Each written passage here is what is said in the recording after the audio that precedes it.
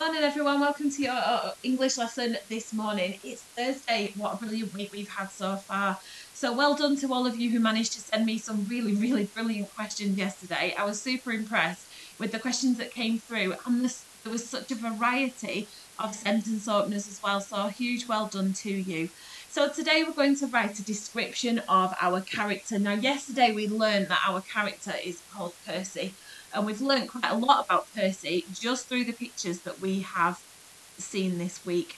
So I would like you to pause this video now, head back to the school website and watch the video of the story of Percy the Park Keeper and the Secret Path. So watch that first and then come back to this video to continue your lesson. Okay, welcome back, Bumblebees. I hope you really enjoyed listening to that story. So you're going to start today's lesson by creating a roll on the wall. So a roll on the wall looks a little bit like the outline of a gingerbread person, but in fact, it's going to be Percy. So on the outside of the roll on the wall, you're going to use any quotes or any evidence of what he looks like. So we're going to focus on what he looks like around the outside of your gingerbread person. So what does he look like? Needs to go on the outside. Okay, and what can we see? What can we see goes on the outside as well? Oh, and I need to just remember my rules from yesterday that my questions need a capital letter. So we'll just pop that in as well. I'll just change this one very, very quickly. I hope you spotted that I had missed those. Okay, so what does he look like and what can we see go on the outside of our roll on the wall? And then as you can see from here, his thoughts and his feelings go on the inside of his roll on the wall. So all the thoughts and feelings that he may have go on the inside of the person. So stop the video now and have a go at creating a roll on the wall.